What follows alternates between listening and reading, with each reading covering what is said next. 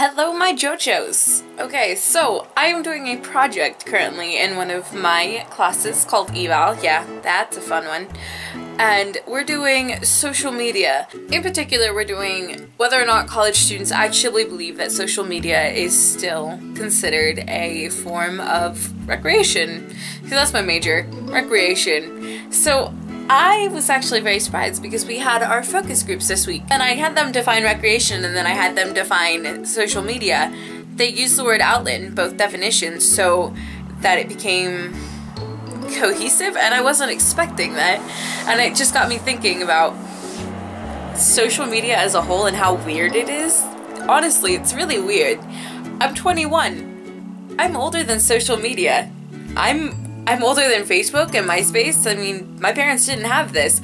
I have friends in Russia and the UK, and I'm excited. I've literally met people across the globe because I met them on social media through this awesome website called YouTube. And I mean, it's weird to think that in 2003 MySpace started, and I didn't get one for at least 3 years into that because I was a hipster even back then, and by hipster I didn't get one because my parents wouldn't let me. So I acted like I didn't want one. Just like I didn't want an email account. And let's be honest, I shouldn't have had an email account when I was in middle school because I got cyberbullied so hard. And then everybody switches over to Facebook in 2005 and I'm just like still over MySpace going, but I can customize this one.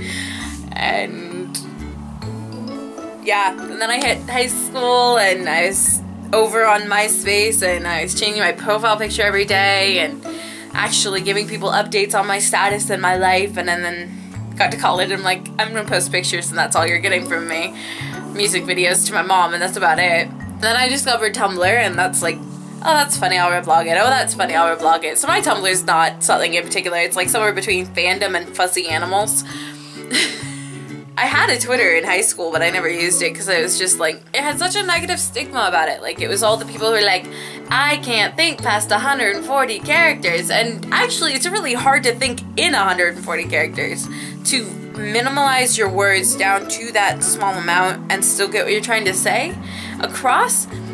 People who can tweet well do that very well. People who can't are just like, herder, I'm the menaced Twitter account. And then of course last year, which is pretty dang close to a full last year, I started my YouTube account and I met so many people in such a short amount of time who do the same thing and enjoy what I do, and it's kind of amazing and I'm super excited about this. But like, I can literally measure the history of social media in my life. It's like, we didn't start the fire on computers. I had my mind blown this week, so I wanted to share that with you guys. And I want to hear your stories, like what was going on in your life when you were getting like your email accounts and your IM accounts and then your Facebooks and your MySpaces, and like, let me know. I want to hear these stories. Don't forget to like, comment, share, click, subscribe, and I will see you guys next Saturday. Bye!